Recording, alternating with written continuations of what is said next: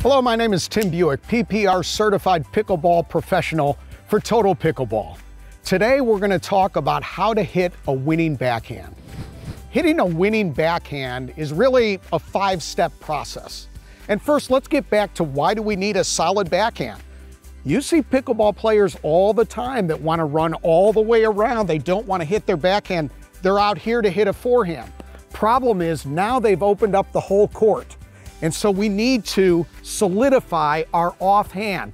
Left side for righties, right side for lefties. So how do we do it? How do we hit a winning backhand?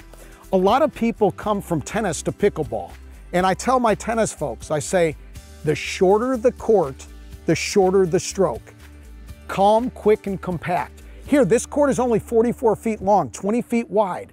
So we want to keep things real tight and compact. Step number 1 to hitting a winning backhand is early preparation. I see the ball coming to my backhand side. The very first thing I'm going to do is turn, paddle back, turn, get my paddle back. I'm facing the side fence. I call it wind the spring and let it fling. This is the winding the spring, so I turn. Secondly, I need to use my non-dominant hand for support. You can either hit a one-hander or a two-hander. The problem is a lot of times on the backhand side, I see people flicking and slapping at it. When we use our non-dominant hand to support, it pulls it back, gets the proper shoulder turn. So what should you do? Should you hit a one-hander or a two-hander? I say yes. I don't favor one over the other necessarily. A lot of times I will see, especially players who aren't as strong, again, they're flicking and they're doing this and they're not getting any power on their backhand. Use the non-dominant hand, whether you're going to hit a one-hander or a two-hander, help it with the shoulder turn to support. If you're going to hit a two-hander, which I really like for a lot of people, it forces the proper stroke path. So because biomechanically the way our left arm works, we use that left arm and it drives the ball through. Now we can do it with a one-hander as well. Whatever works. That's one of the great things about pickleball is it's very utilitarian.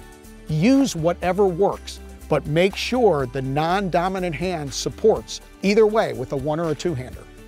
Step number 3 is I step with my right foot for righties. So I step as I'm hitting the ball. Step number 4, I want to make contact out in front. And step number 5, follow through. On the follow through, this is critical. Again, we only have 44 feet to work with from baseline to baseline. So what we want to do is we want to follow through like a Ferris wheel, not a merry-go-round. Sometimes we'll pull across. We want to go up. So this is a lift and we come up through to get that top spin to bring the ball down into the court. That's the 5-step process to hit a winning backhand.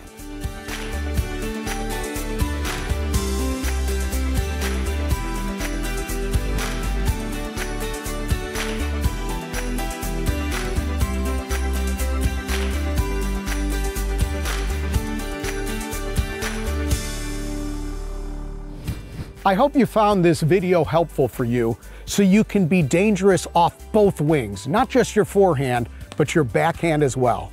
For more tips and tricks, go to totalpickleball.com.